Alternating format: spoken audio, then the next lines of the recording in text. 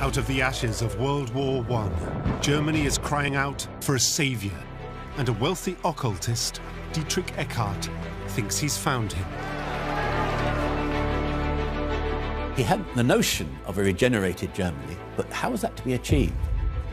We need a Messiah. Young idealist Rudolf Hess becomes a first disciple. This is the beginning of what almost becomes a love affair. A teenage wannabe soldier, Heinrich Himmler, finds the chance to fight for his crazy ideals.